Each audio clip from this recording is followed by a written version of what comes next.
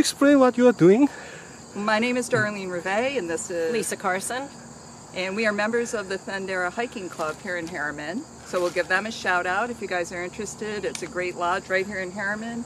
Hiking, kayaking, and overnight stays available. And we are volunteers who maintain the trails. And Lisa can tell you what our duties are. So we finally met who is the angel who maintaining this trail. Well, there are so many. There are really so many angels, honestly. But Darlene and I just took this trail over recently, and in our club, one of the ways the club gives back to Harriman is by maintaining many miles of trails. Oh, okay. And so they break up the trails into different, pods, and you can volunteer for a certain section of a trail. So Darlene and I just are starting out. Darlene's done it before, but it's our first time maintaining this trail. Okay. So we go through, obviously, any garbage. Thank goodness we haven't found much. Making sure that there's not too much brush or trees down, and of course making sure that you can find your way on the trail and that you won't get lost. So great. We're finding it's a bit of a challenge to make sure that you make your lefts and your rights and you don't lose your way, but it's great work. Okay. And it's wonderful for the people we meet, and you just never know when the wonderful hikers of Harriman are going to turn you into a star. Okay, our channel name is Harriman Hikers. Harriman Hikers. Yes, Yeah. so if you go to YouTube, try to find the Harriman Hikers. easy. I can find we that. do every weekend. We go to everywhere in the Harriman State Park. Isn't that lovely? Yes. Good for you. So- You guys really, well, we can contact you through your YouTube channel, right? Yes. Because when we have weekends, and we have what we call hosted weekends, Uh-huh. where for about $30 you can stay over, you get all your meals. Oh yeah. And so you can just go do your own thing during the day, but you okay. get breakfast and dinner, because it would be lovely to have you guys there. Yeah. That's great. It's a really That's great. It's a really great group and of you people. you could all come together. Okay. Yep. Yeah. Yep. Okay. Thank you. Thank you so much. Thank you. I'll write it down so I can remember to look. Okay. 때문에 여름엔 여기 이유가 안 와요. 여기가 많다고. 여기 안 오죠.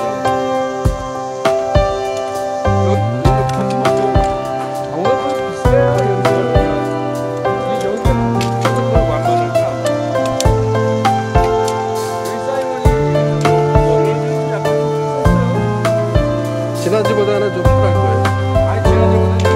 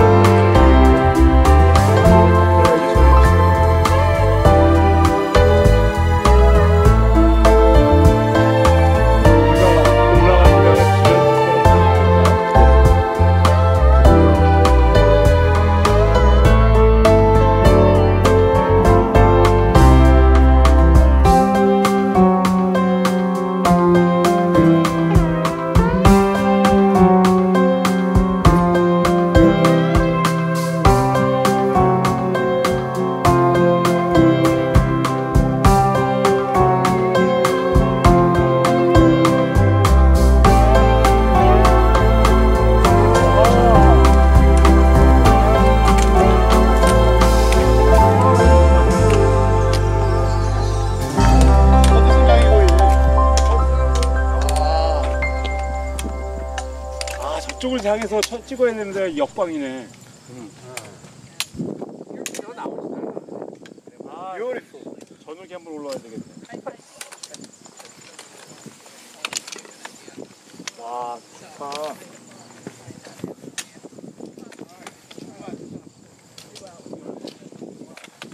난 지금부터 한 2, 3주를 조심해야 돼. 작년에 슬라린 이맘때? 그때 정말이야. 나 너무 좋아가지고 올해 들어오니까 사실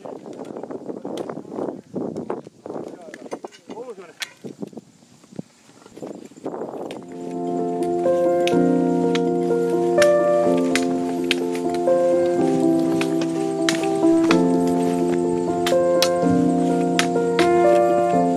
예.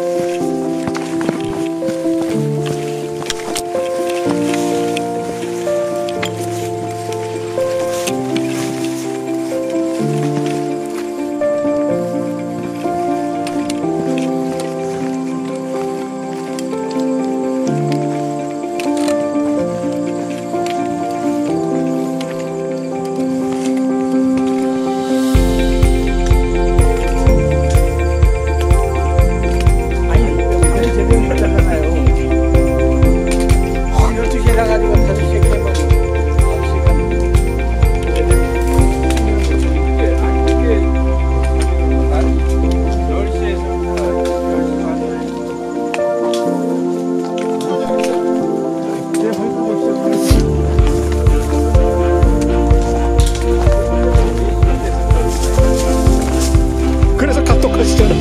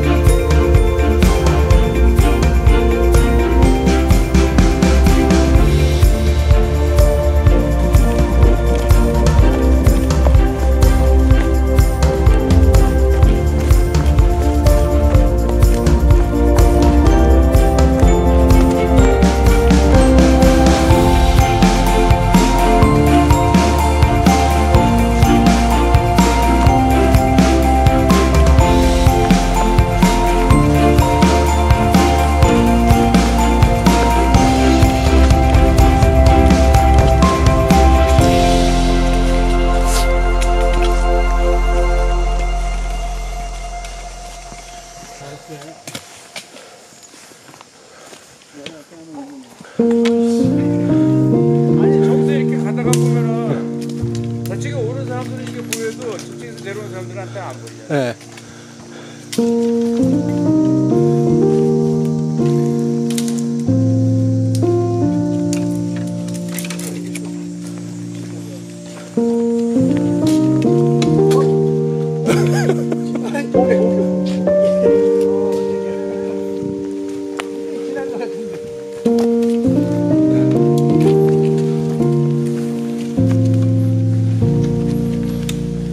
자, 다음 주 쉬울 데 없다.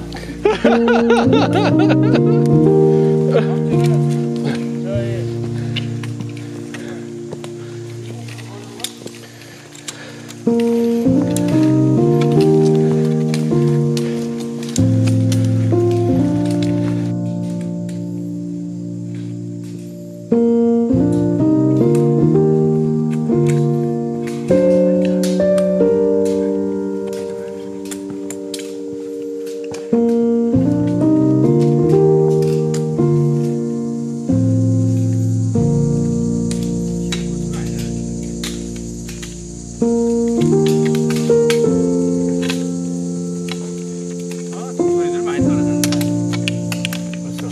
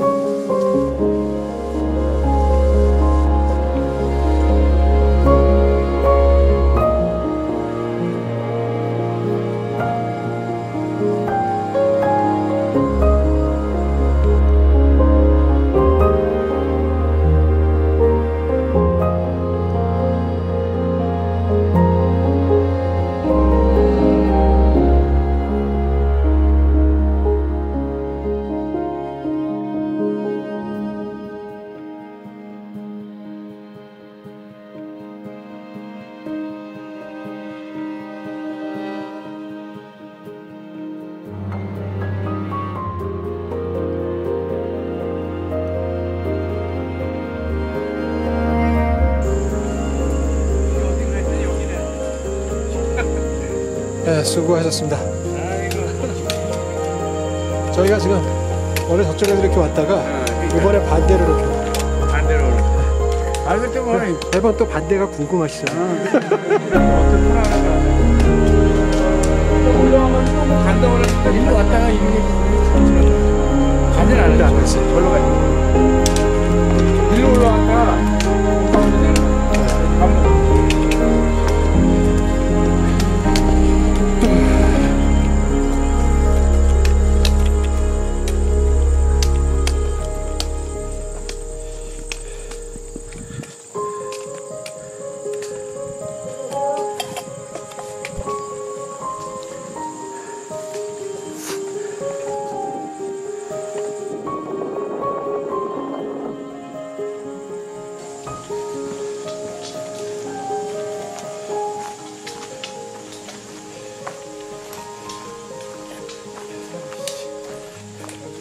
여기 보통 한국 팀들이 한두 팀은 있었는데 오늘은 왜 이렇게 조용해? 오늘 너무 조용하네요.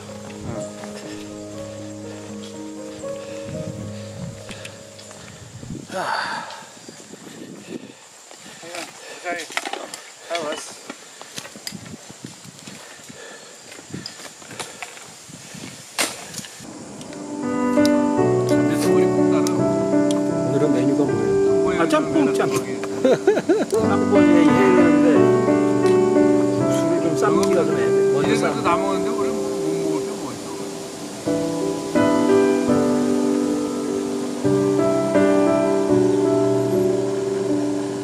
아이, 그래도 애들이